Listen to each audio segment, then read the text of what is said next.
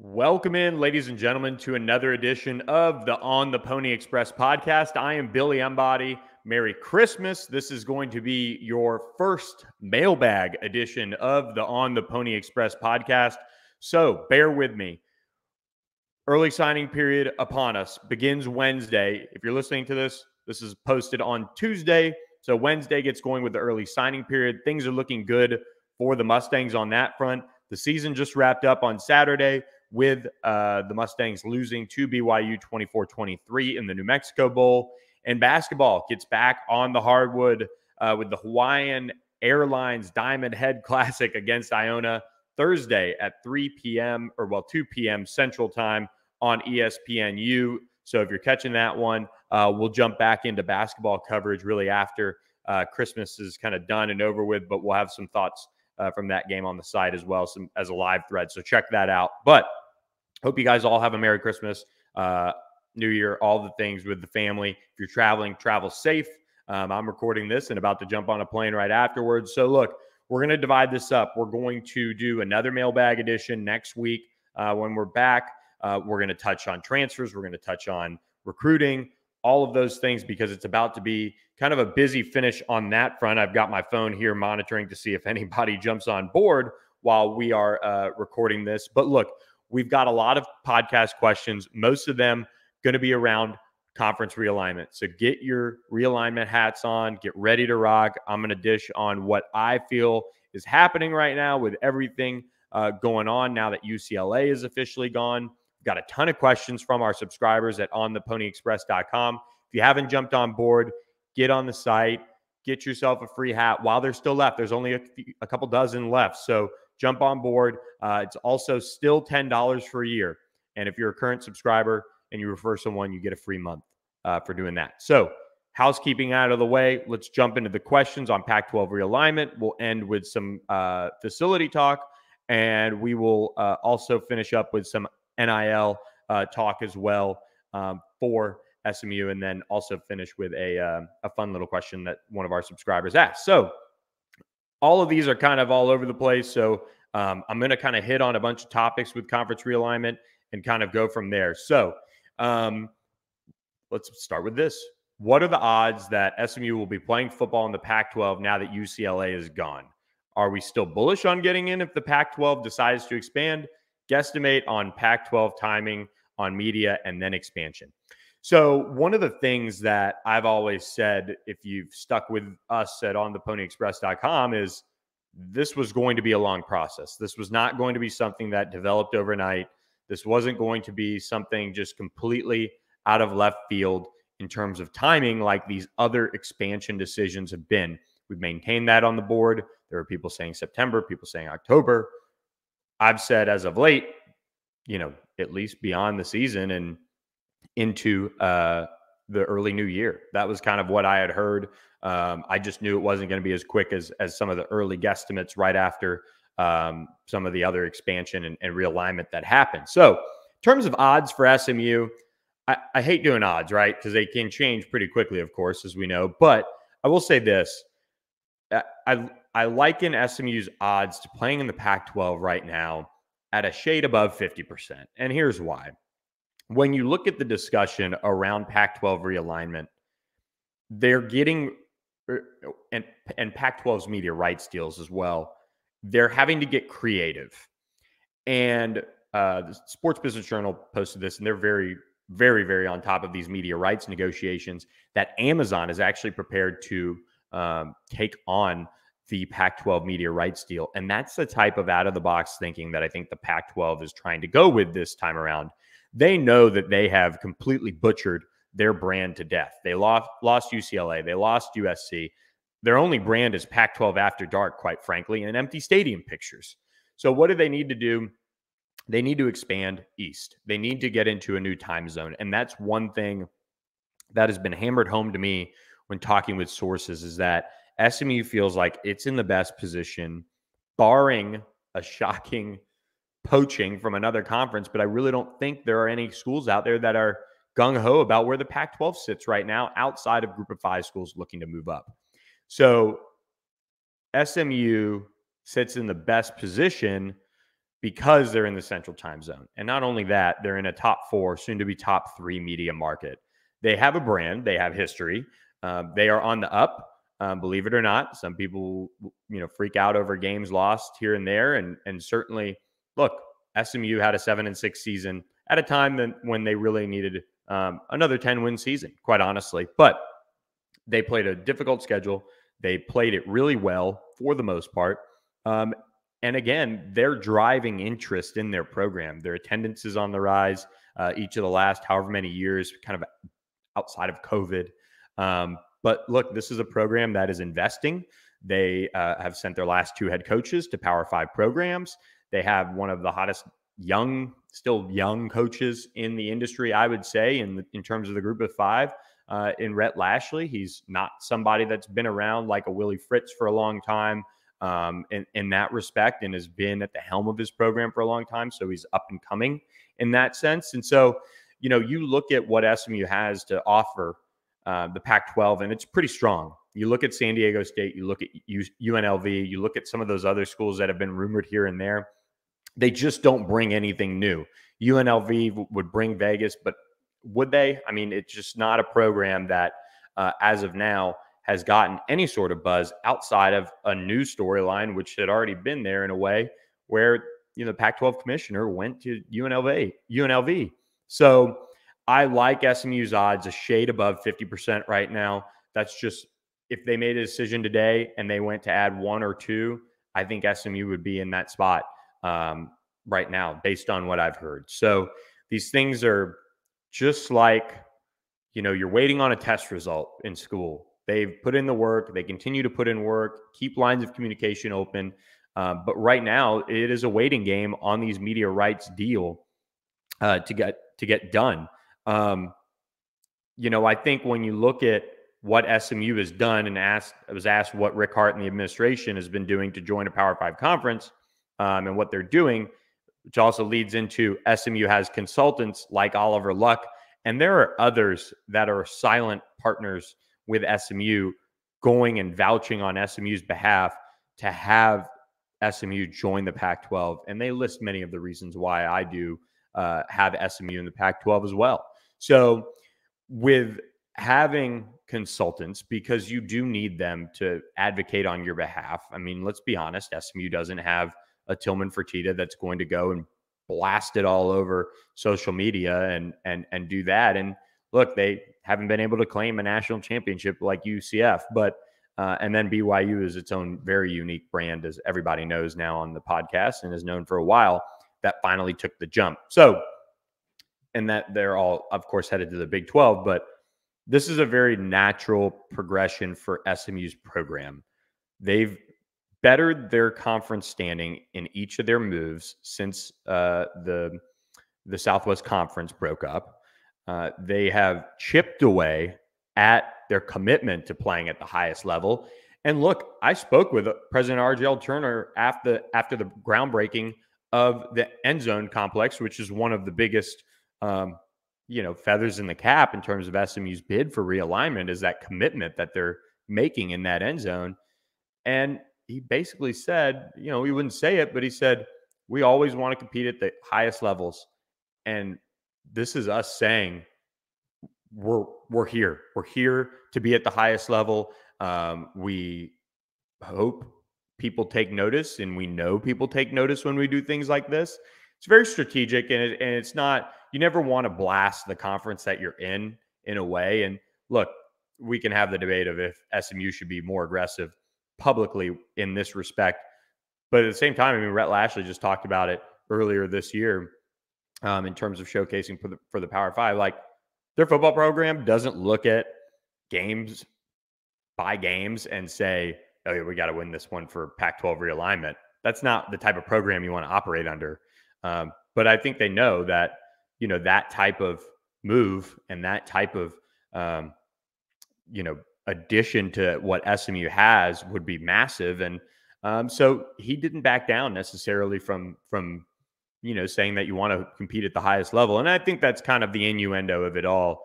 Behind the scenes, RJL Turner, this has been a big charge from David Miller, a big charge from, Bill Armstrong, a lot of the, heavy hitters at SMU is let's go. What are we doing?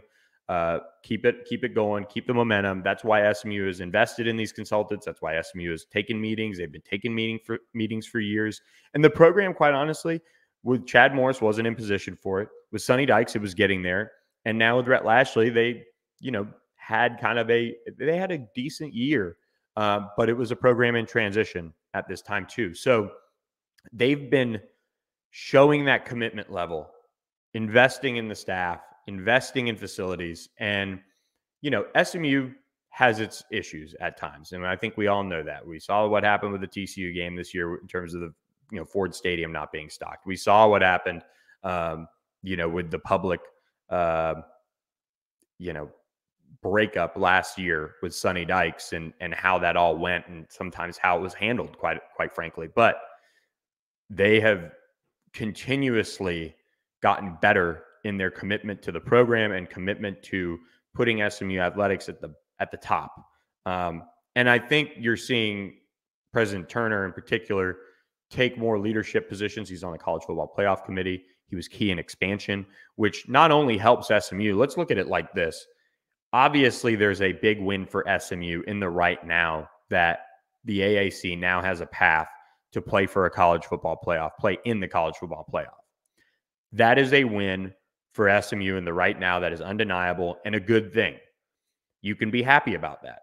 You can also make the point that if SMU does win big and does go to the college football playoff and gets that opportunity to make a statement, that's good for their realignment chances. Because look, we don't necessarily know that expansion is going to happen with the Pac-12 based on how their media rights discussions go. They could sit pat. They probably won't, but it could drag out. It could be something that they end up saying, you know what, let's keep monitoring it. Let's keep building our brand. Let's work on this TV rights deal and see what happens with that before we make a rash decision and try to add someone. Now, they've been working behind the scenes on it for a very long time, so I expect them to do that.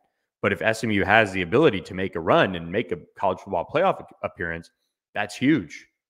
If they did that next year and there hadn't been a decision on realignment, now all of a sudden SMU is the hottest name in college football in terms of the G5 program. So they've got things to do still.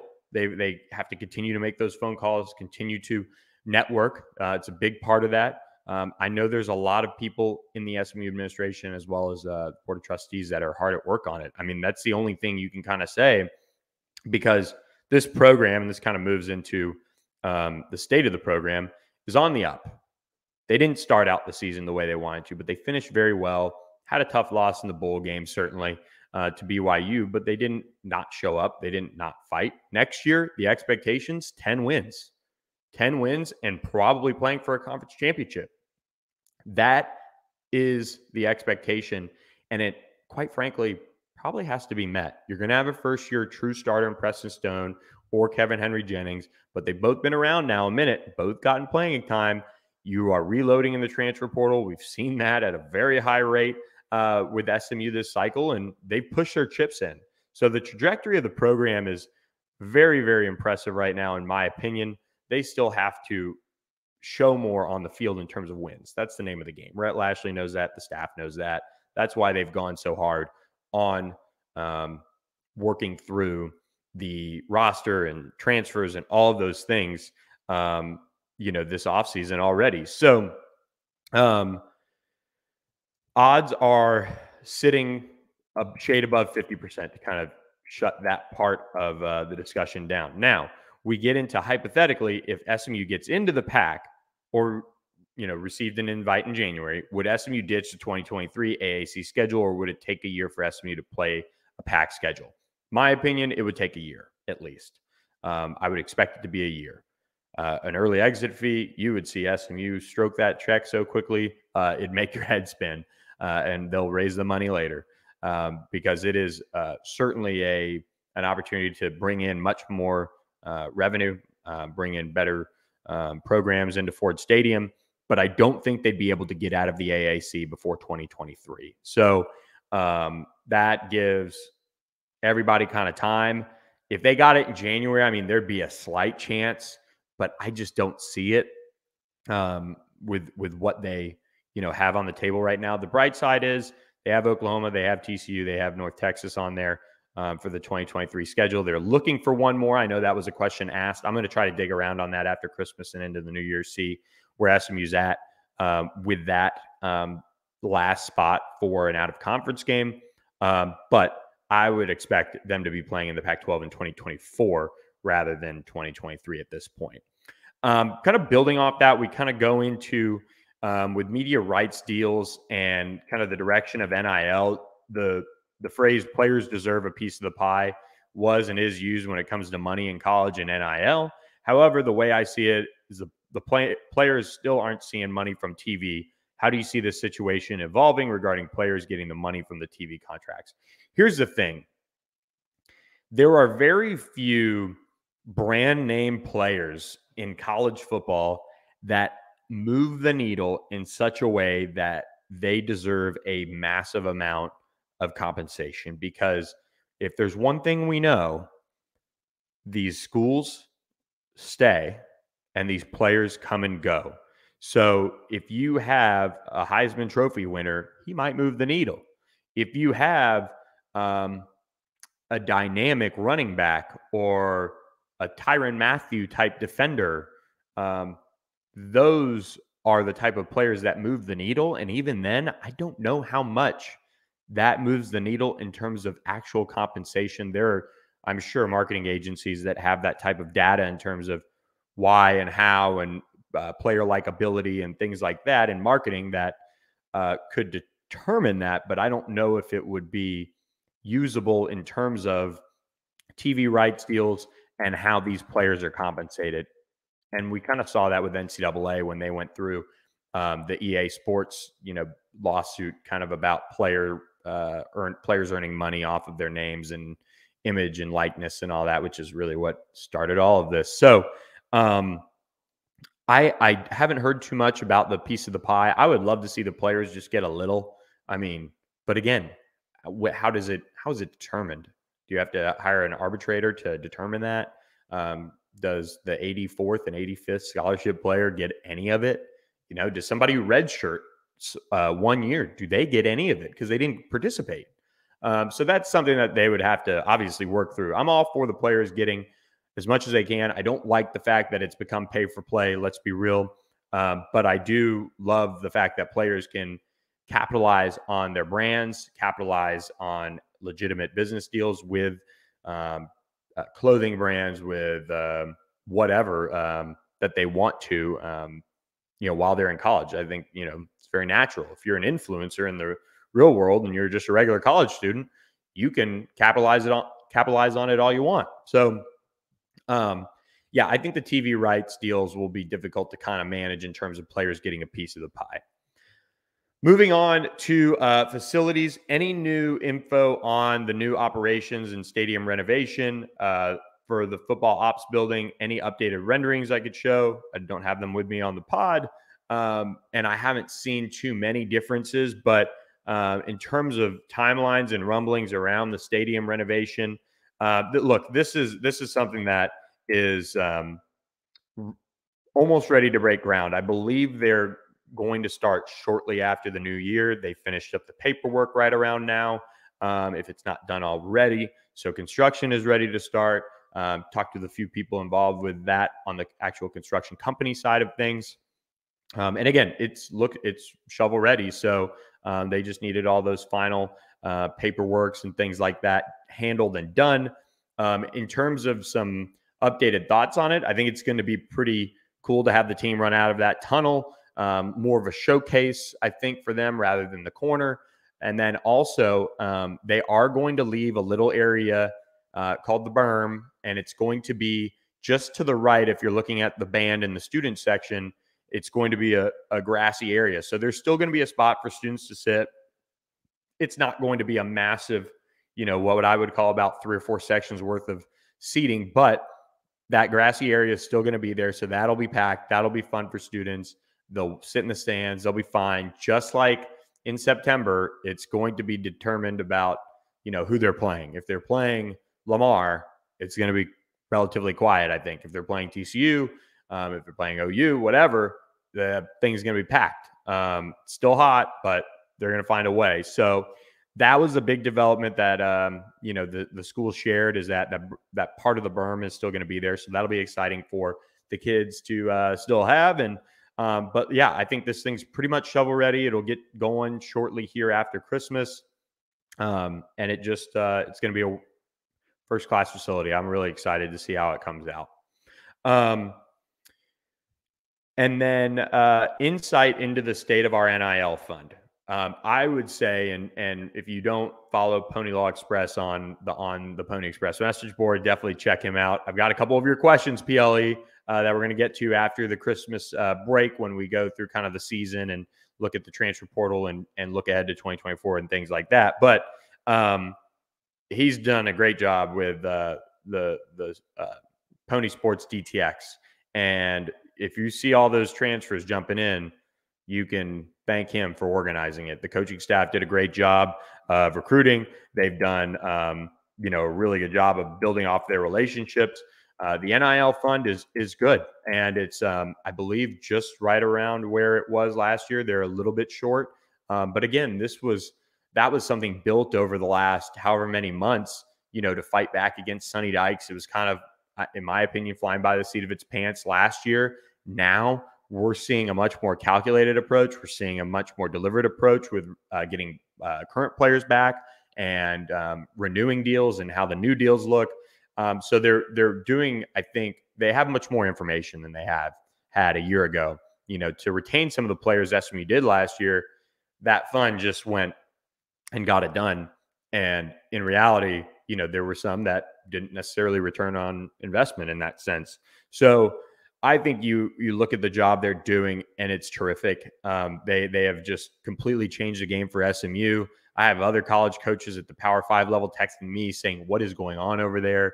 The Pony Express is back. It is very much back. And it's an exciting time. So if you're on the site, if you're a hardcore recruiting guy, first of all, appreciate you being on the site. But also, I would bet you Pony Law Express would love for you guys to jump on board with Pony Sports DTX. So that is going really well. And kind of back to realignment, if SMU were to land in a P5 conference, and given SMU's existing NIL and future NIL potential, what's the ceiling in terms of roster construction? I think you would look for SMU to be landing a few 4-stars out of high school a year. I would probably venture to say you would want about half your high school recruiting class being 4-stars. Other would be 3, occasional 5-star here or there. But you're still an up and coming program. You're kind of Vanderbilt in this sense. You would be an up and coming program. Vanderbilt's on the rise right now, by the way, so it times up well that I say that. You'd get the few 4-stars. You don't have the SEC like Vandy does, but you have a better chance at winning in the Pac-12 than Vandy seems to have in the SEC. And you try to hone in on playing bigger opponents, playing on a national stage, and playing in Dallas, a huge city. So I think the roster construction from the high school level goes up. I think to an extent it improves from the transfer level front, but we've also seen SMU go absolutely nuts when it comes to the transfer portal and picking up players that give it, honestly, one of the best portal classes in the entire country, regardless of level. So I think this is a program that would benefit from a Pac-12 move in a big way on the high school recruiting front. That is usually, and this is a cop-out, but that is usually what loses SMU recruiting battles, quite honestly. When they lose a player that they've kind of been rolling on, it's usually because of the conference. Or the player blows up and gets a big offer, and that SMU would lose them anyway. But very, very consistently, it's probably the Power 5 battle that they face. You couple that with improved recognition nationally around the NIL program and more money flowing into the program. This is going to be something that, if it happens, look out. SMU is going to only get better in terms of its roster, without a doubt. In terms of the recruiting pitch to transfer guys, will SMU be in a new conference in a year or two?